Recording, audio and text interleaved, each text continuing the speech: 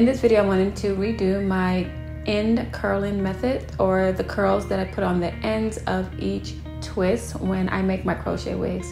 I did one a couple of years back, but I wanted to do an updated version so that you guys can possibly get a better perspective on that process. So if you're into that, stay tuned.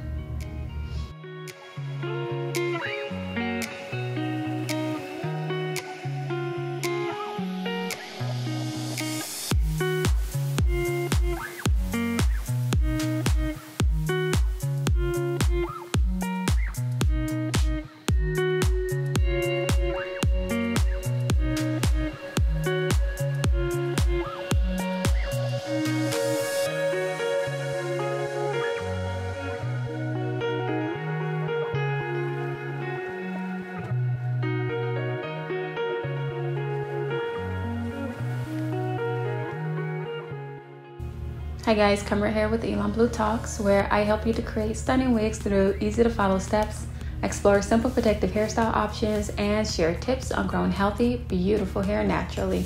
If you haven't already, go ahead and press that subscribe button down below to catch more videos just like this. All links in this video is going to be in the description box below. Jumping right into it, I'm going to grab my metal wand, and this is what I use to curl synthetic hair. It's great because it helps to reduce some of the heat that is transferred onto the hair so that it doesn't burn or damage it. Since I am using synthetic hair, it does help to not have direct heat right onto the hair. So yeah, that's what I use it for. Typically with natural hair or with human hair, you could just get a curling wand, a electric curling wand, and wrap the hair around that. But because we're working with synthetic hair, that is not possible. So we are using this metal wand to try to transfer some of that heat a little bit more sensitively to the synthetic hair. So that is what I'll be using today to start off this curling process. So one by one, I take the hair and wrap it around the wand, and then I take my handy dandy flat iron and I press the flat iron right onto the hair. I usually do a little bit of a twist around the hair just to smooth out those ends, those loose hair ends. But you don't have to do that if you don't want to. I just like to get the heat all the way around rather than just having it press in one area. So what I'm doing is just wrapping it around like this so that so you have your finger here, and I'm just wrapping it around so that one, it creates a smoothness, and then two, it distributes heat all the way around the hair rather than just right here. So that's what I'm doing there. But like I said, you don't have to do that. It's definitely optional, but it's just become a habit for me, so I just do it. One other thing to be mindful of is the amount of heat that's transferred from the flat iron. I usually keep the flat iron on the lowest setting possible, which for mine is 250 degrees. I usually just suggest to anyone who's curling with synthetic hair, or at least with this brand of synthetic hair, not to go over 300 degrees Fahrenheit. So 300 is max for me. Depending on the amount of hair in each twist or the amount of hair I'm working with, I will go up to 300 or down to 250.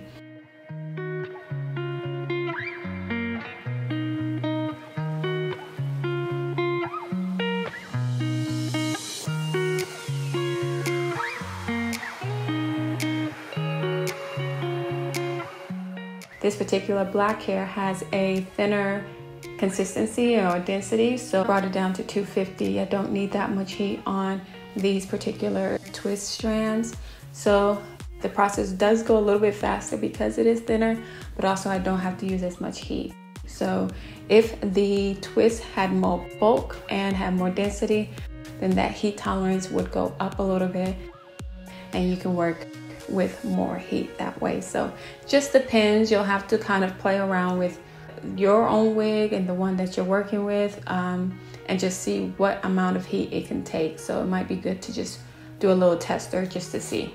As we switch over to my 27 blonde Sunny Moon unit, it is much thicker, so the heat tolerance can go up a little bit, as well as the duration of how long the the flat iron stays onto the hair, so that's the whole thing. But so in this video with the blonde hair, I'm going to be using a little bit more heat, and with the black hair a little less heat. So like I said before, it is beneficial to just kind of give yourself a little test run and just see how much density your hair has in each twist, and base the amount of heat and the duration on that.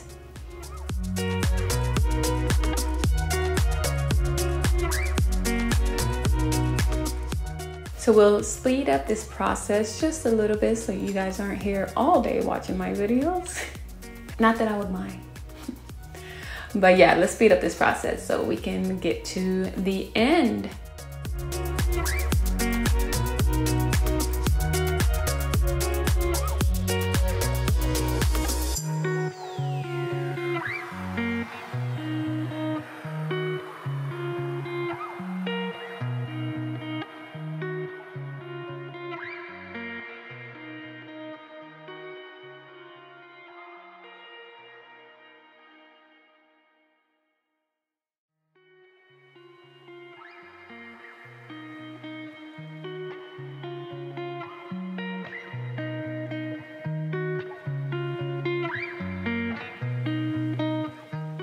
So what I like to also do is kind of untangle the ends before I start to wrap it around the wand.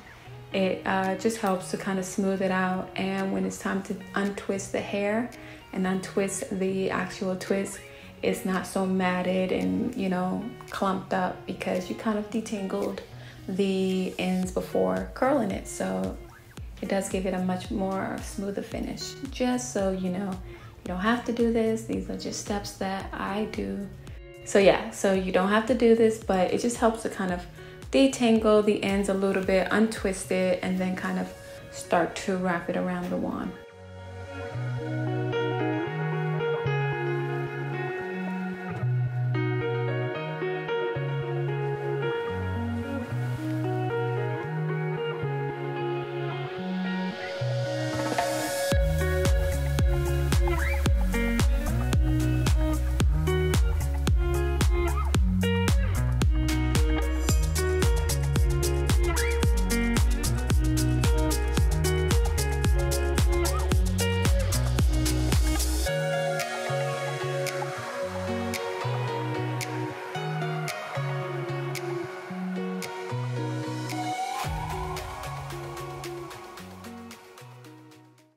Also, another thing you'll see me do is like grip the hair and kind of like press it with my hands before I let it go.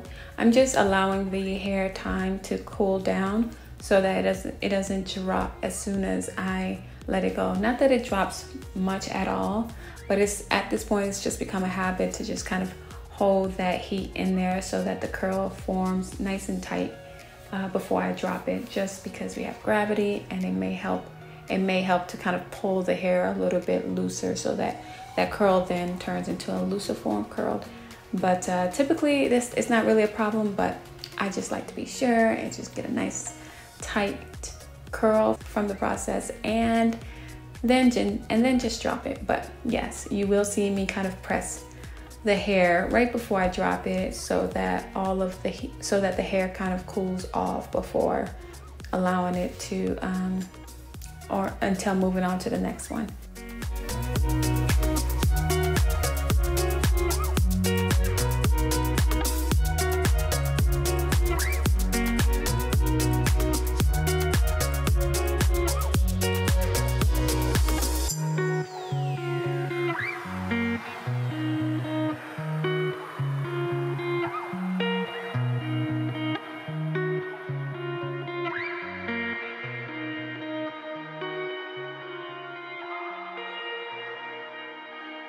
On the wig, there are about 12 rows of twists, and then about 5 or 6 twists going down each row. It took me about 30-35 minutes to complete the whole process. So this is something that you may have to take a little bit of time on, but not too much time. You know, it's still a reasonable amount of time of curling, and you don't because it's synthetic hair, you won't have to curl it that often. It's just when you're refreshing, so that's a good thing, you know. Would you like? Let's suppose I do this often in vocational guidance to students. They come to me and say, well, we're getting out of college and we have the faintest idea what we want to do. So I always ask the question, what would you like to do if money were no object? How would you really enjoy spending your life? Well, it's so amazing. As a result of our kind of educational system, crowds of students say, well, we'd like to be painters, we'd like to be poets, we'd like to be writers, but as everybody knows, you can't earn any money that way. Or another person says, well, I'd like to live an out-of-doors life and ride horses. I said, you want to teach in a riding school?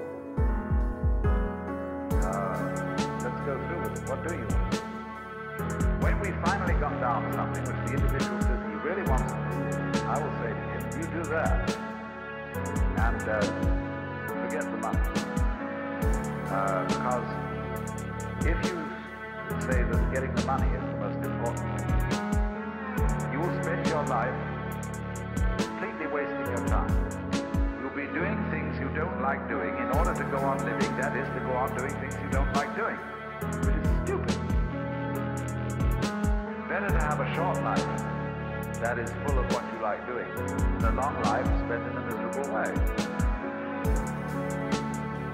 And after all, if you do really like what you're doing, it doesn't matter what it is, you can eventually turn it, you can eventually become a master of it. The only way to become a master of something is really with it. And then you'll be able to get a good fee for whatever it is. So don't worry too much. Somebody's interested in everything.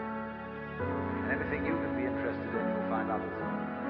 But it's absolutely stupid to spend your time doing things you don't like in order to go on spending things you don't like, doing things you don't like, and to teach your children to follow in the same track.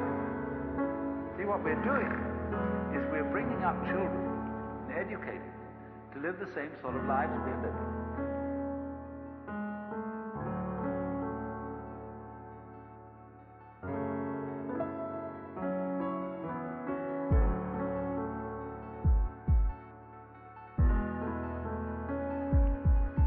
So, therefore, it's so important to consider this question: what do I desire?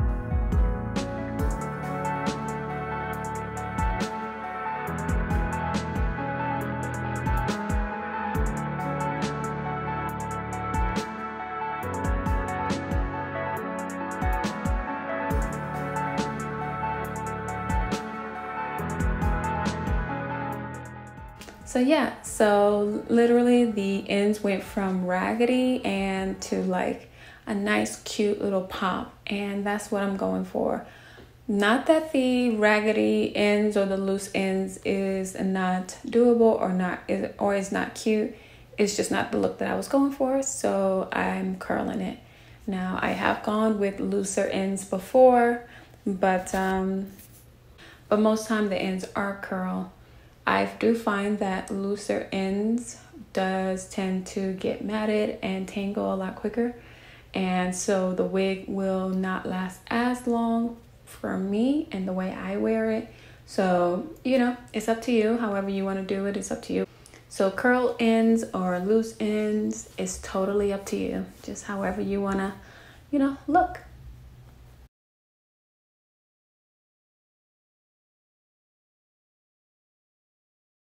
So in slow motion, what you see me do is wrap the hair around the wand.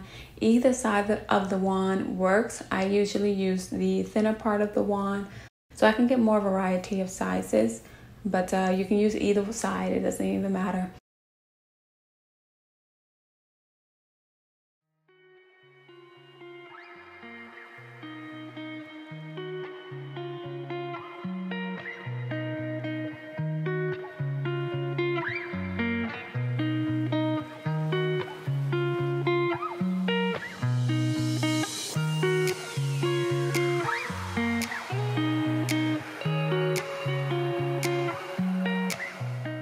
It is easier to curl the black hair over the blonde hair because the black hair is thinner, so the hairs easily wrap around the wand. Whereas the blonde hair, it is taking me a lot more effort to hold that hair onto the wand. So again, that comes with just more density, and that's just that process. But with the technique that I use and wrapping the hair around the wand, as well as making sure that the first couple of wraps is then held on by the second and third couple of wraps, if that makes any sense, I don't know. Hopefully the visuals will explain it a lot better than I am verbally. So yeah.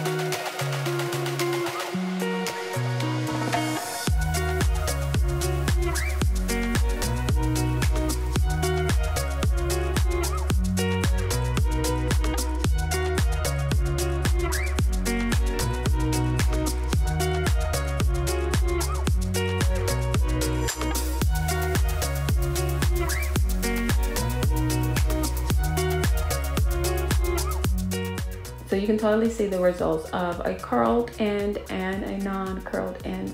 So I'll stop there. That is the process of how I curl my ends with a curling wand that I use, because again, it is synthetic hair and we want to distribute the heat or spread out the heat or not apply direct heat right onto the hair. So yeah.